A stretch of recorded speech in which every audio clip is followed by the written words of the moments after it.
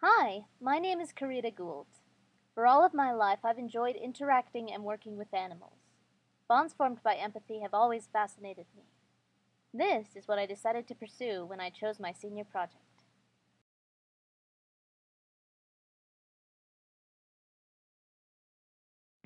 At the time that we started researching community service organizations, I had little to no idea of what I was going to do. I just began researching some of the groups that were listed when Walkin' in Circles Ranch popped up. Walkin' in Circles Ranch is a ranch that takes in abused, neglected, or unwanted horses. After researching it a bit, I had a large hunch that this was a good place for my project.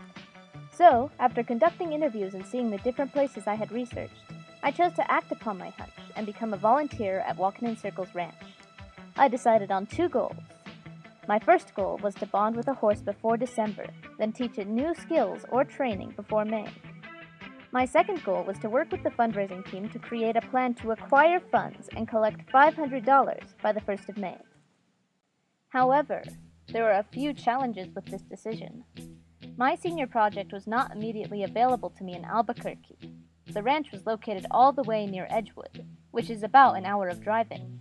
Because of this, I couldn't simply go there for a few hours every Tuesday and Thursday like my peers.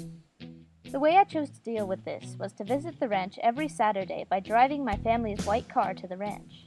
This was a big responsibility, as I was not a very experienced driver. Another challenge that was presented was that I was only 17 years old. According to ranch policies, all minors must be accompanied by an adult ranch hand at all times. This is perfectly understandable, as many of the horses we were working with had undergone great emotional abuse, and an adult horse usually weighs about 1,000 pounds. Caution was necessary. However, I would not be turning 18 until next July, after my senior project was complete.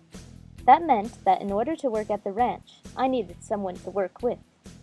Sherry Livingston was my mentor, and I cannot thank her enough for the amount of time and consideration she has put into helping me meet my own goals. Unfortunately, she was very busy for the first half of my senior year and could not always be at the ranch, although we still kept in contact. To overcome this challenge, I would ask fellow ranch hands if I could help them with whatever they were doing, and if they could help me with my own goals once I had helped them. This taught me great collaboration and communication skills.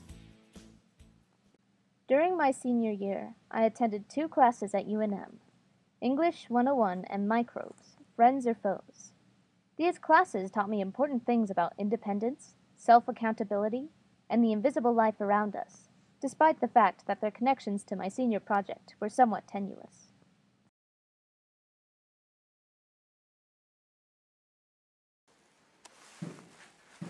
So this is the barn, and we keep several special kinds of horses here.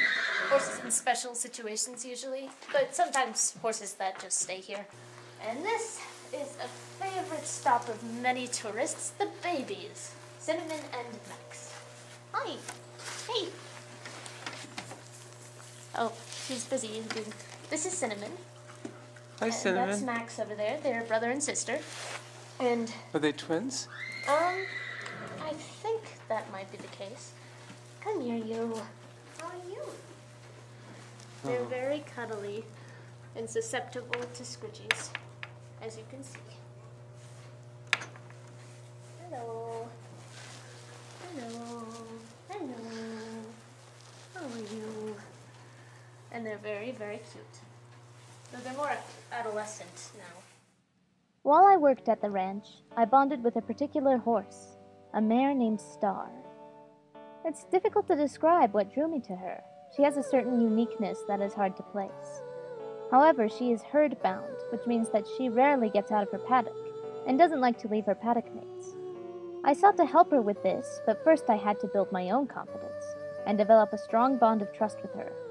Although I can't say that I completely understand her, or ever will, I think that our relationship has evolved greatly since I have first met her. My first goal was fairly soundly completed. The second goal, on the other hand, was not. I had planned to work on the second goal during my second semester, but the time and schedule constraints that my mentor and I had prevented us from truly buckling down on the goal. As a result, I never actually completed it, much to my chagrin. Overall, I have learned many important things in this place. I've learned how to communicate with animals and other human beings, how to take the initiative when I need to collaborate, and how to be independent and responsible, especially when it comes to my own transportation. This place has given me some incredibly useful tools, and I'm very glad that I chose this place for my senior project. I would do it again if I could, and I plan on continuing to work at Walkin' in Circles Ranch for quite a while.